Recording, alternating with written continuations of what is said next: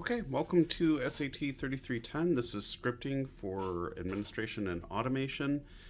Today we're going to be talking about working with files, and for all of our lectures, we're really going to go in the sequence of Perl, then Python, then Bash, and then PowerShell.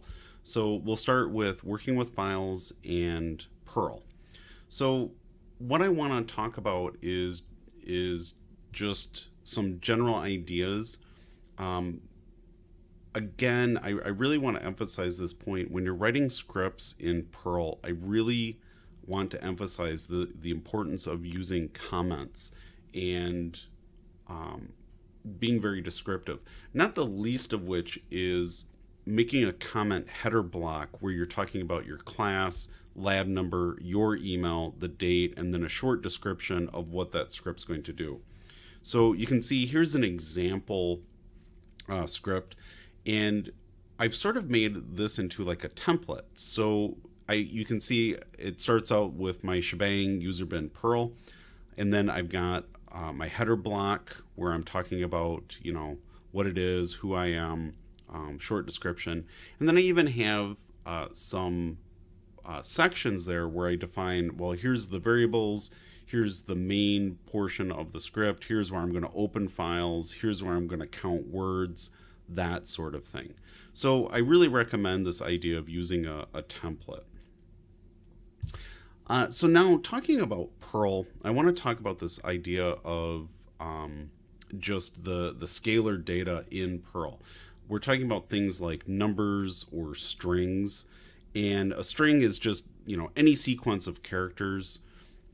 If you use a single quoted string in Perl, this is going to be our literal. So it's if you want to do something where you want to evaluate what's inside the script, you're not going to use a literal. The literal is going to put exactly what's inside the single tick quotations. It's hard using single tick quotations if you want to also have a single tick in there. You can see you have to escape out other single ticks by using the backslash to escape that out. So in the case of don't, you'd need a backslash single tick to get that quote in there. Double quoted literals is now where you can backslash for special characters. So you have say a new line or a tab, which are very convenient. You can also backslash out for Unicode characters. So using a double quote is probably the more common method of using strings in Perl. Some fun things you can do with strings is you can concatenate strings. So if you want, say, to add hello and world together, you could print these out to the screen. You can also mix and match your literals with your single and double tick quotations. So you see I've got hello plus a space plus world plus a new line character. You can do things where you can repeat strings. So in this case, I'm repeating TORNE 3 times.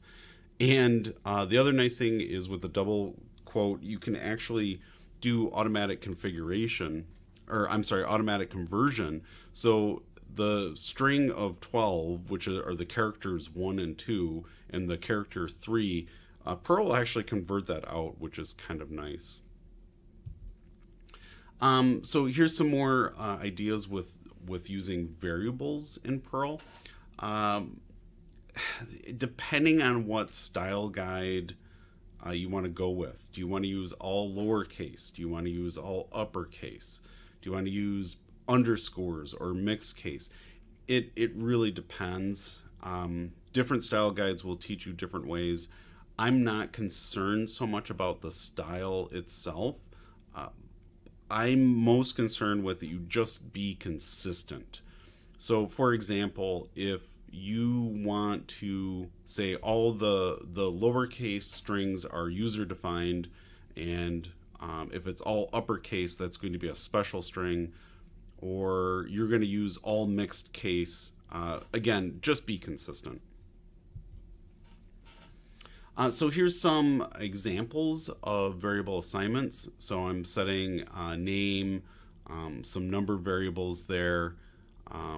Again, I'm setting a string to equal auto conversion, and you can see then down at the bottom I'm adding a new line character to some strings.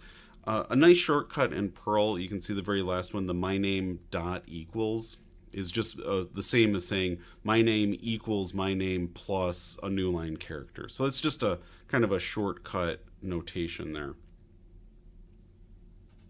When we're looking at just some really basic output with Perl, you can really use just the print command. So you can see I want to print hello world in a new line. I want to print the answer is with no new line, and then on the same line I'll print a numeric calculation, and then print the new line. Or I could combine those all in one. So I could say the answer is, comma, the math, and then a comma, and then a new line. You could also use the dot character to concatenate. So a lot of different flexibility, a lot of different methods that you can use with some basic output there. If you want something a little more fancy, you can use the print formatted or printf with Perl. So printf, you can say hello there and use the %sign. In this case, I'm saying %string for characters, and then a %d for decimal. So you're saying print formatted, double quote, string decimal, new line, double quote, and then actually provide the string and the decimal. So that's a nice way of doing a formatted print to make your output look nice. Another thing you can use instead of print or print formatted is the say Perl command, and say will automatically add a new line, so you don't have to try to remember using that \n all the time. So print hello new line, or print hello then plus a new line, is equivalent to just say hello.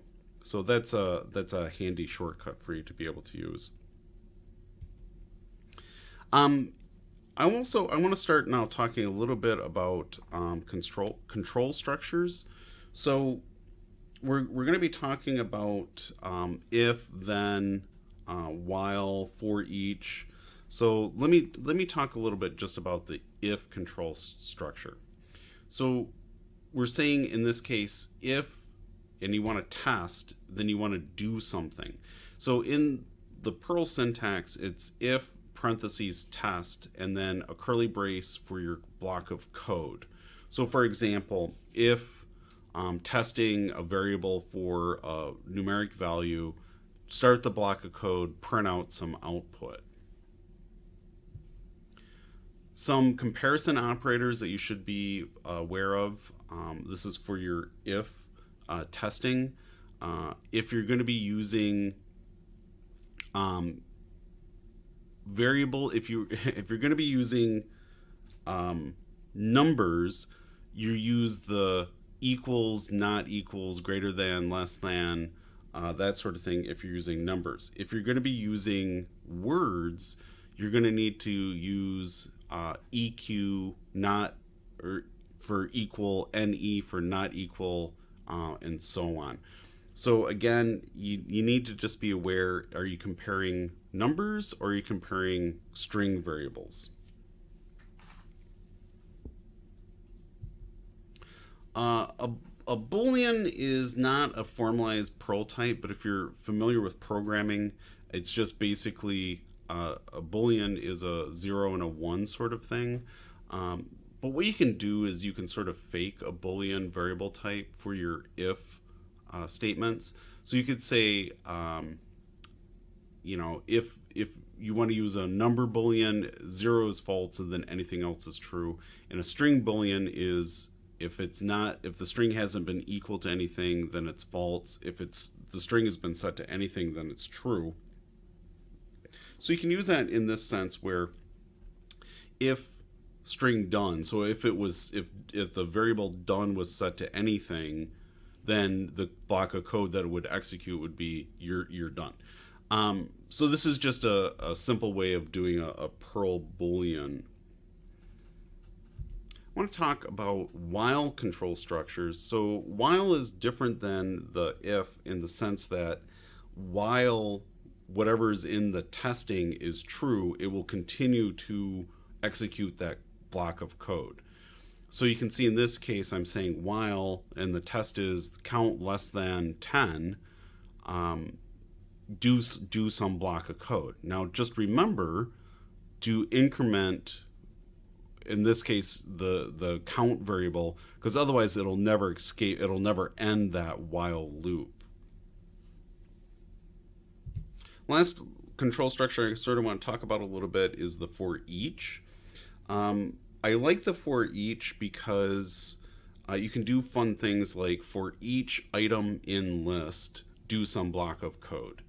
So in this example, I'm saying for each variable in that list of variables, do that block of code. So you could see in this example, it would go and print for each rock in the different list, or the list of different rocks, it would print that rock. So you don't need to know how long that list is. You can continue to add items to the list, and it'll go through and automatically parse out that list and cycle through it. So the for each is a very nice control structure.